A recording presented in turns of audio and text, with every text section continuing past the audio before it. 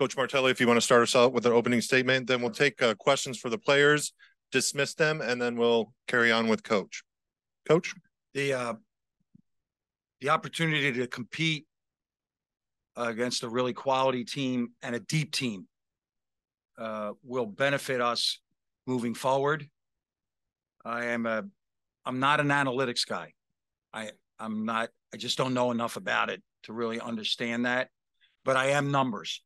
Like any box score that you look at, the numbers tell you why a team won or why a team lost. So 32 bench points, 11 for 17 from the foul line, 13 first half turnovers. So the opportunity to grow is why we're here.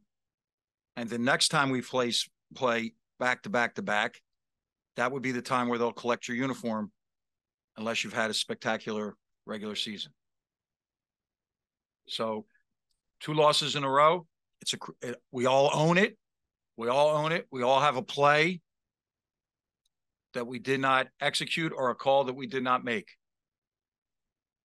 Pick yourselves up, and then together we move forward to play tomorrow. We'll take questions for the players now, either via Zoom or just let me know and I'll hand you the microphone. Any questions for our players? Nimari, this one's for you. Going up against a familiar face, just talk about that and what that was like. Was it weird at all, or? It was definitely weird, but at the same time, it was, just good to see him again and, see him happy and, things like that. So it was also good to compete against him. We competed against each other in practice a lot, and it was always a real competition out there. So I enjoyed competing against him for sure. Have you been looking forward to it for a while? Honestly, yes. This is something that we both texted each other about since back in whenever it was scheduled. So, we was definitely looking forward to this matchup. 2 more. I was going to see what was the conversation like during the jersey trade after the game? Just good game. And way to compete on both ends of the floor. And it's good to see him. And then just your thoughts on Ashton Hardaway's night from the 3-point line. What was he doing what was Memphis doing to get him open and all that stuff? They were moving the ball well against our zone, and they found, at that time the right guy, and he made timely shots, some that we wish we could have taken away, and there's definitely some stuff that we're going to see in film, and just talk about amongst each other as a team, and some things we got to clean up. But it was good, big time shots by him. Any questions on Zoom, please?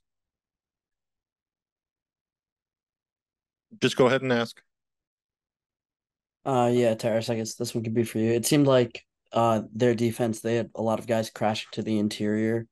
Like a lot of times there were like 3 or 4 guys on you. So, what were they doing that made it so difficult to kind of like play in the center of the court? I would say their pressure defensively had us a little bit of trouble the first half. So we knew coming into halftime that we had to just stay calm. Coach told us that we were rushing too much and that we just had to play our game. So second half, it was pretty evident that we were more locked in and calm, and collected, and made that comeback. Anything further from the Zoom or in the room? Yeah, I have one. How did switching to the zone defense in that second half help draw that game a little closer?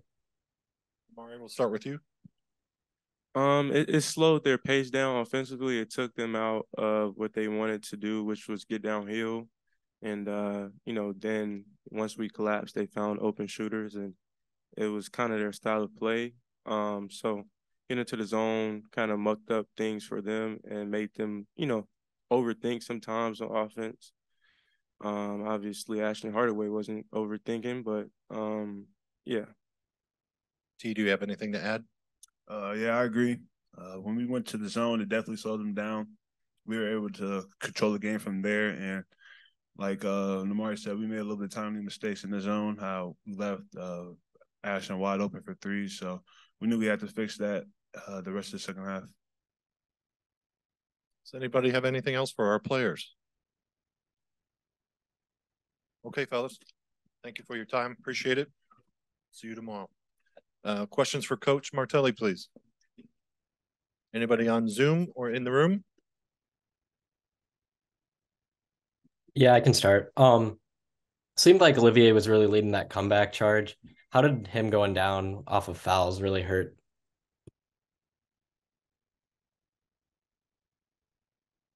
Well, it's just the nature of the game. Like that, he committed a fifth foul going to the basket, trying to get an offensive rebound. I forget his fourth one, but that's the nature of the game. Like your players get in foul trouble, you have situations. That's what we've worked on all preseason, and you actually factor that in. The guy has it going, he gets in foul trouble. When do you sit him? So all of those things kind of natural. I was just asked that by the radio people, and that I'm saying this respectfully. Olivier fouling out did not cost us that game. The fact that we shot 11 for 17 from the foul line and they had 13 first half turnovers, that's what cost us the game. Anything else from Zoom, please? What was the biggest change from the first to the second half in terms like on the offensive side of things? It's going to sound nuts, but we actually had 5 guys on the floor breathing in the second half.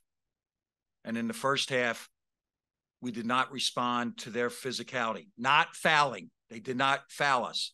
They came up into us and forced us to have, 13 turnovers. I think I'm right. We had 4 guys score in the first half, right? So the major college basketball, one of the things that we have to have is balance. And if 4 guys score, that's not balance. And we played try and do something by holding your breath and you will be less effective. And second half, I thought even like the beginning stretch and then they hit us and we kept going. The switch to a make-miss defense helped us. And just the fact that guys took a breath. 5 turnovers in the second half. So we're well aware if we match our number in foul shooting, which is 75%, and we have 5 turnovers each half, then we're playing whatever is the early or late game tomorrow night. I don't know. But that wasn't to be. We'll take one more question. Anybody in the room or on Zoom? You kind of touched on it earlier, but when you're trying to get your team to calm down and kind of take control of the pace, what's the first step in that process? Calm down. I mean, I wish I had, I wish there was some great oratorical skills. I can run my mouth, but I can't, it was just, please, like just see this, fellas, and to be honest with you, against Long Beach State, like the cloud came over our eyes and we had to bring that down a notch. We were in a similar situation there. We trailed a lot of the second half. We came back, took the lead. We got a 4-point lead, made a defensive mistake, and they caught us. Today, just calming down, right? It was a November game, really great environment, and we didn't win. I try to use this boxer mentality. Like, there's no championship boxer who's never been hit. Right? That might be a double negative, but no championship boxer has never been hit. What the champions do is they get a hit and they go like this. Right? And that's what we have to learn to do. We're going to get hit with the people that we're playing. That was a NCAA team that we played. So, come on. Breathe and move on to the next play. Coach, thanks for your time. Happy Thanksgiving. Have a wonderful Thanksgiving. Happy Thanksgiving.